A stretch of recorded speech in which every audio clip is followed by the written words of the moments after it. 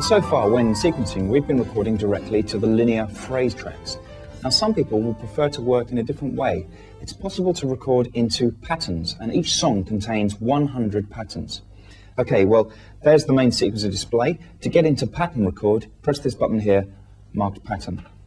And you can see pattern numbers are shown, and there are 100 patterns within each song stored with the song. And you can name your patterns as well. So the idea is you can create songs by chaining together a series of different patterns, much like working with a traditional drum machine, only, of course, in this case, we can record all 16 MIDI channels of information to each pattern.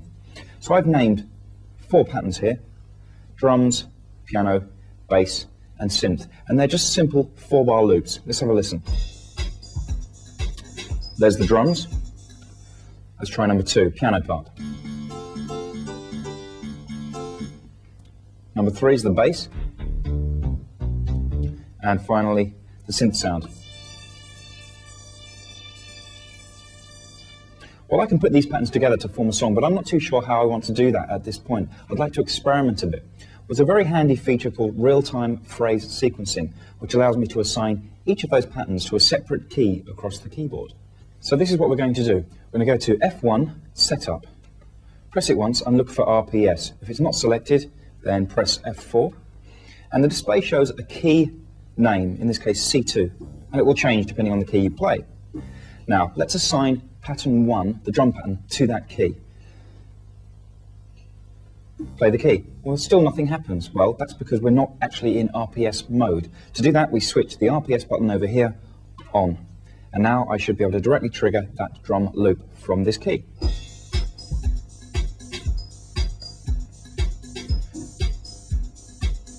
Well, that works really well. So let's assign some of the other keys. Next key up to the piano part. Next key up, bass part. And finally, synth.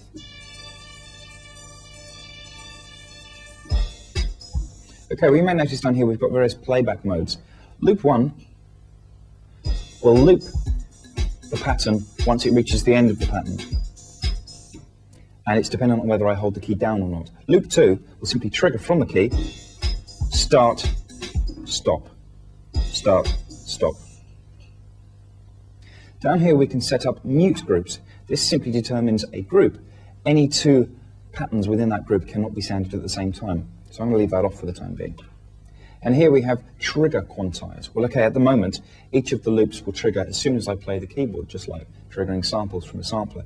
But I could set up a real-time quantize so that the loop will only trigger when I reach the next beat or the next measure. So that automatically puts everything in time.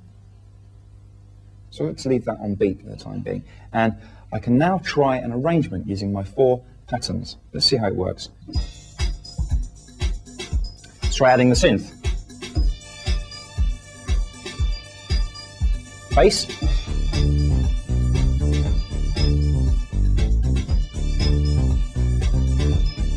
Piano.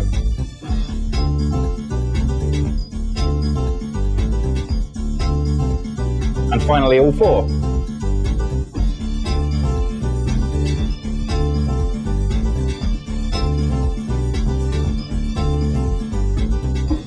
Well, once you're happy with your real-time phrase sequencing, you can choose to record the overall performance into the sequencer. So let's do that. Back to sequencer mode. Make sure that the RPS light is still on, however. Record ready. Select the track you want to record onto, and in this case I've given myself a 1-bar count-in rather than the usual wait for note. So let's start recording.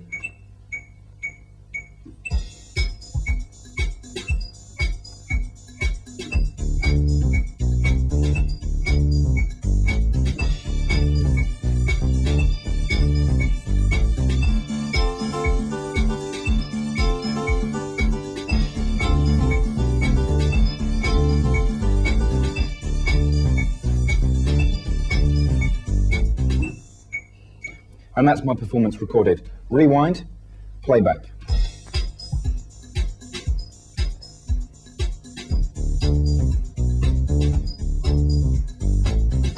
And you'll notice that if I switch off RPS at this point, it has no effect on the sound, because what I've recorded is the note information that RPS created, rather than the RPS itself.